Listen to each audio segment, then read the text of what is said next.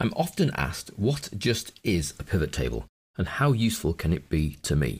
Well, before we start looking at how to create pivot tables and customize those pivot tables so that they do meet your needs, we're going to have a little overview of what a pivot table actually does. If you have some data, as we have here in our sample pivot tables file, and on the sales data sheet, we just have some prices, quantities, items, and dates that they were sold. So if you have some data that sort of falls into this format, quite a lot of rows, a lot of quantity, and you want to summarize that data, then a pivot table is the ideal tool. With this data here, we can create a number of pivot tables, and on the sample sheet, you will see them in action. We could create one that looks like this, that just summarizes each month and tells us how many of each item were sold. Now you could do exactly the same thing with a series of sum-if statements, and we've seen how the sum-if works. The advantage here is that this is a single tool. The pivot table creates this data for you, and if the data updates, we refresh the pivot table and the pivot table updates. A slightly more complicated pivot table is this one here that shows each of the items in our list. So ape, fine, china, mug, regardless of how many times it appears in the list, it will appear once in the pivot table because we've effectively grouped it, and then we've calculated the sales.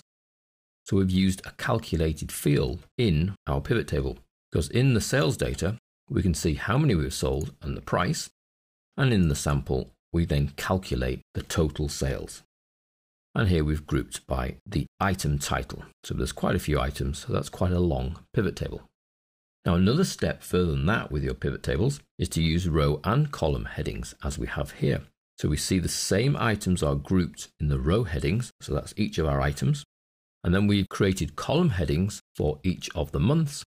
And where they then cross and meet, so February for Aquarius, we see a sales total. March for Beagle Puppies, we see a sales total. And we can go all the way along to December, and you can see December obviously was a lot busier than the other months, it being Christmas.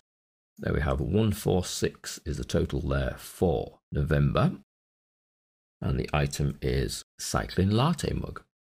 So anywhere you are in the pivot table, you see a result. So this is a cross-tabulated table, and you can see that when you hover, it tells you which row you're on, which in this case is the Dun Horses Mug and Coaster Set, and the column is November. So even if it doesn't fit on your screen because of resolution or font size, you can see just by hovering where it gets its value from.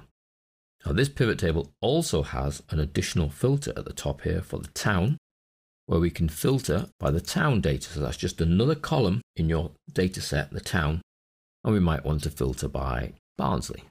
Okay, and we see exactly the same little table here, obviously a lot smaller, being filtered by Barnsley. So these are the sales totals for November and August, and those are the items that get sold. Now this page filtering option can allow you to select multiple items, so we could select quite a few of the letter A ones. Let's have most of the letter A ones, shall we? And OK, and we see the sales totals for those towns, so we only see those particular items and the months that they apply to. And in the filter list, the ticks are applied. So that's by selecting multiple items.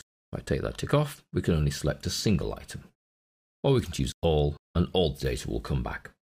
So that's essentially what a pivot table is. It pivots your data around into this summarized data, either in a very simple format, as we saw with the first pivot table, where it was simply summarizing the quantity sold per month, or a more complicated pivot table that has that pivot option effectively with the months across the top, items down the left, where they meet we get the sales total, and then the additional option of filtering that whole table by another one of the columns in your data. Hopefully, you're now interested and captured, and you want to learn how to do it yourself.